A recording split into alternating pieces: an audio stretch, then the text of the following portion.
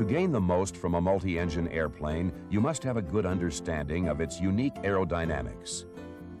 Induced airflow is a good example. With wing-mounted engines, additional lift is produced from the induced airflow of the propeller slipstream.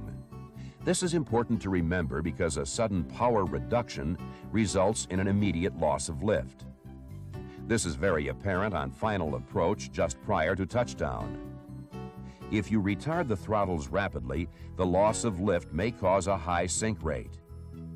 Induced airflow is one reason you should carry some power throughout the approach and smoothly reduce it during the flare and touchdown.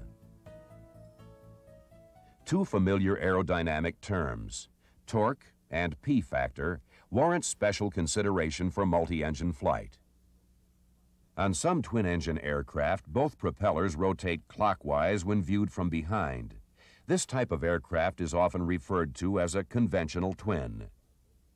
With this type of aircraft, the torque produced by both propellers rotating in the same direction causes a greater rolling tendency to the left than in a single-engine airplane. P-factor is produced in the same way for twins as it is for single-engine airplanes, but its effects are greater. A left-turning tendency is created at high angles of attack when the descending propeller blade produces more thrust than the ascending blade. This asymmetrical propeller loading causes an even greater yawing tendency in a twin-engine airplane because there are now two descending propeller blades.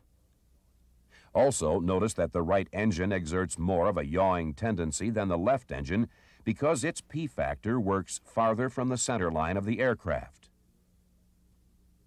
In a conventional twin, failure of the left engine would produce a greater turning tendency than failure of the right engine. This is the reason that the left engine is called the critical engine.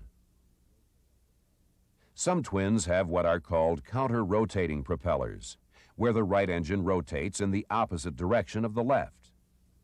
In this case, the airplane has no rolling tendency since the torque of each propeller cancels out the other. Also, there is no tendency to yaw to the left. P-factor is eliminated by placing the descending blade of each engine closest to the fuselage. In this case, neither engine is considered critical. With the engine inoperative, the lowest airspeed at which directional control can be maintained is called VMC. This speed, which is important to all wing-mounted multi-engine airplanes, will be covered in detail in the sections on engine-out aerodynamics and maneuvers. A solid foundation in multi-engine aerodynamics will enhance your transition to a twin.